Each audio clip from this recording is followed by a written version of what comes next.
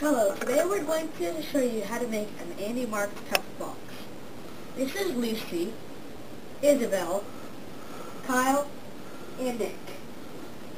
Remember two things, safety first and spot the yellow truck.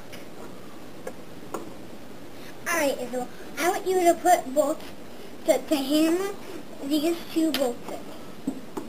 Well, they're bearings.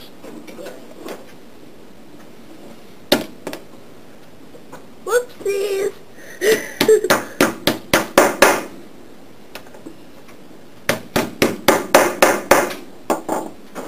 you.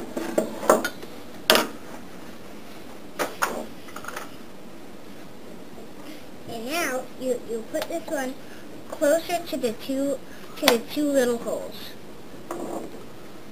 And now you're going to get this one. You facing side right up. Flat side up. Flat side up. Okay. And now you're going to put this little one on. And put it always on with the bump. The bump up. The bump up.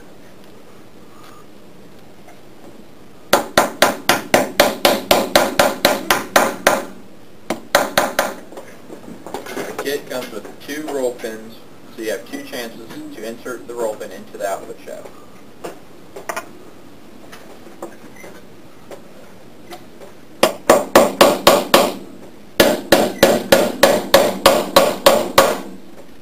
Make sure you insert the roll pin on a hard surface so that the roll pin does not bend.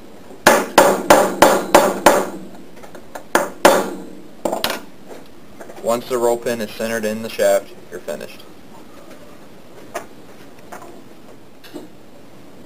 Here you go, Lucy. Thank you.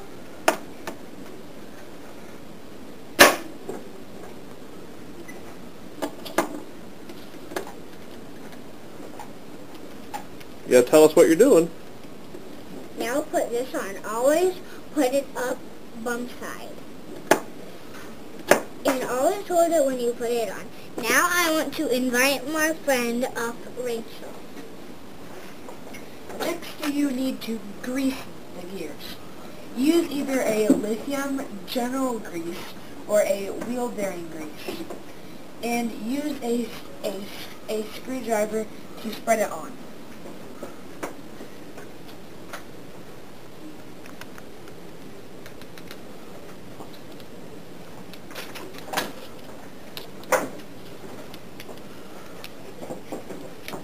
Don't get too much on, or it will become too greasy.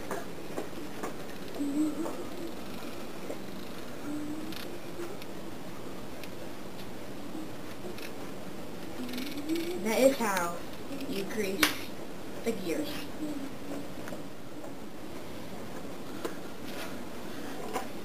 Now you put the bearing on. Now always wiggle it on.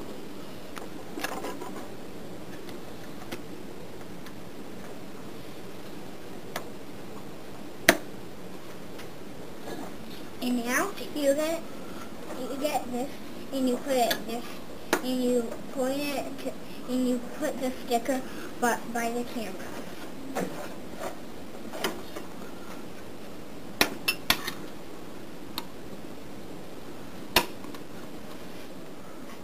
The next step in the process will be to fasten your whole gearbox up.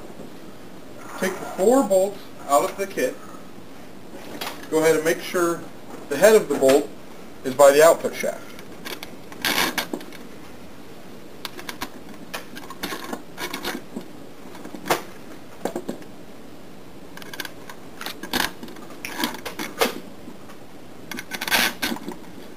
Next, we're going to take 1/4-20 nuts and put them on the bolts. You can just hand crank them on a little bit. They are nylon, so they won't go all the way on.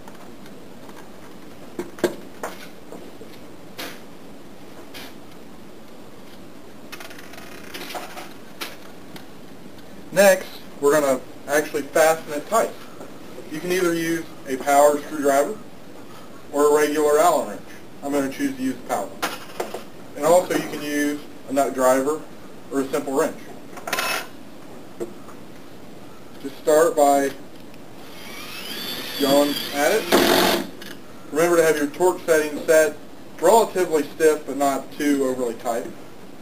And then the good thing to do is to go diagonally when putting together a gearbox. You go to the diagonal.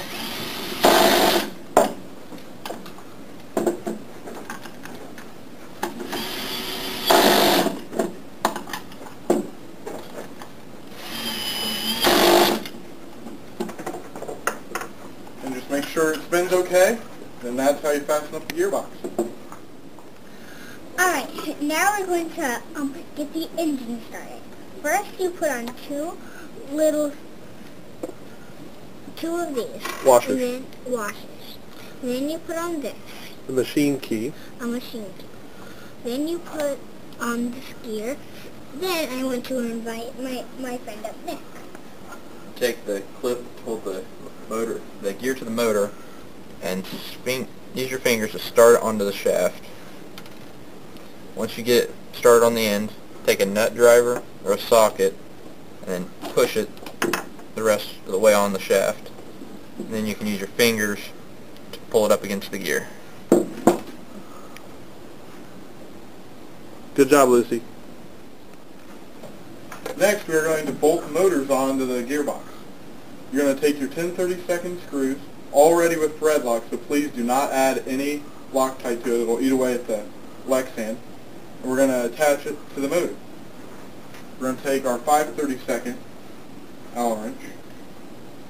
And this is very tricky, so you're going to want to have somebody else help you here, like Nick.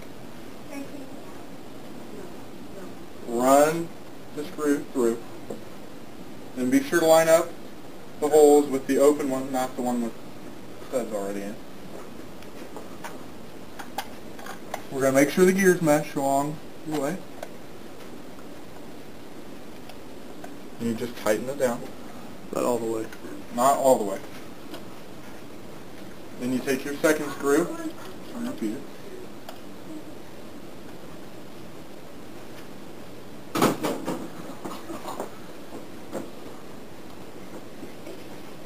Once again, please do not add Loctite that will just eat away at the Lexan.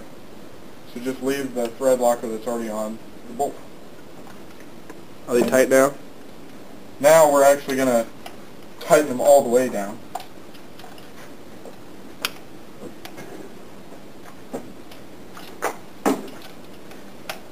And then remember throughout the year of using it, just make sure they're tight because they tend to work loose every now and then. You have your Toughbox ready to go. The kit comes with 2 PVC spacers that will help locate the 15-tooth sprocket on the output shaft. The machine key is also included to hold the gear onto the shaft to prevent it from turning. After such steps are taken, you can take the final 2 parts in the kit, put the washer on the 1/4-20 screw, and then go ahead and screw it on.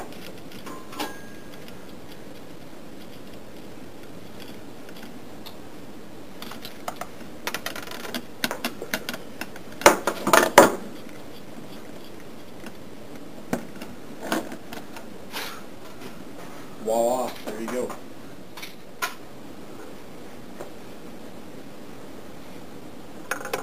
Have a great first robotic season. And remember, safety first. Right.